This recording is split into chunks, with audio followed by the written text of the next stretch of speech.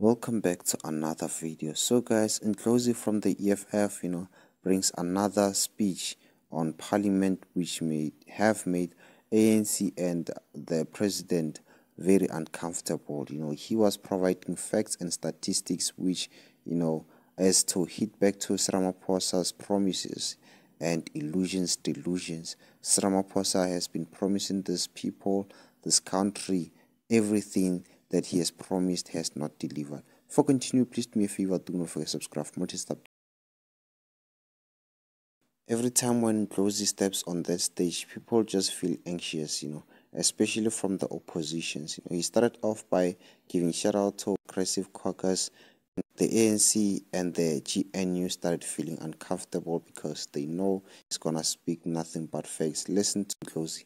We may be dealing with psychosis, whose symptoms are delusions, illusions, because Ziyakhala, when he writes DP, he knows that he's writing fiction.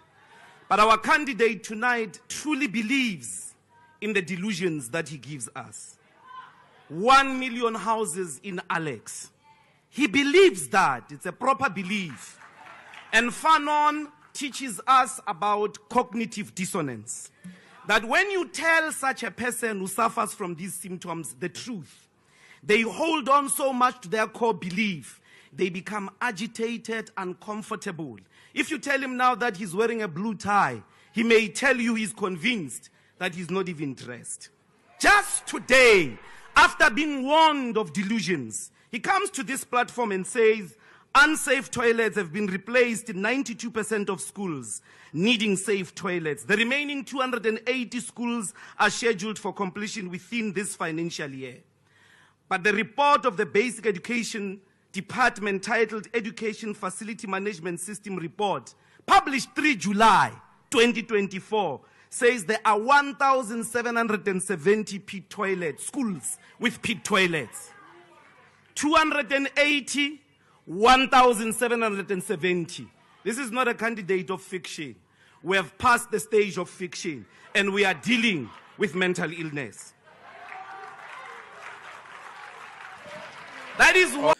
Oh, shame. Being a president must be really hard, Ndlozi was cooking Ramaphosa, and this time he started off with a little bit of foundation before saying that Ramaphosa is a psychotic, He was saying that Ramaphosa actually has a mental illness, but the way that Ndlozi started off, he started off by providing facts before he just said that Ramaphosa is having a mental illness and is a very delusional man, They just make promises which they know that they're not gonna keep up with, It is not the first time these promises have been made. They have been made before elections, even previously before this year, guys, And when they were in Alexandra promising these people so many houses, how many houses were there that were built, Not even half of those houses, not even those schools were built, So it seems like these illusions and delusions from the ANC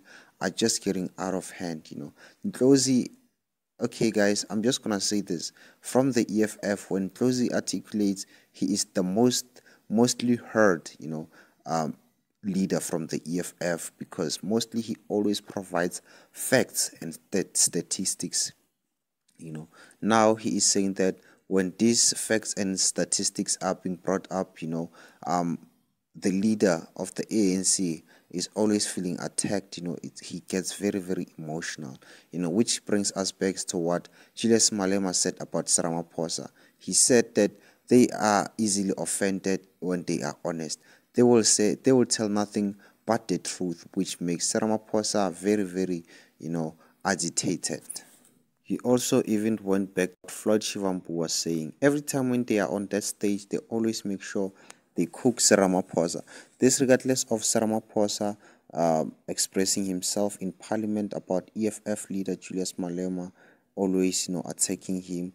EFF is not going to stop. They will tell nothing but the truth till Ramaphosa feels uncomfortable that he does not want to come to Parliament, Now, I'm just glad that the EFF is doing this and have the balls more than any other party. Thank you so much for watching this video, guys. Share thoughts in the comment section below what you think, and do not forget to subscribe for more test updates.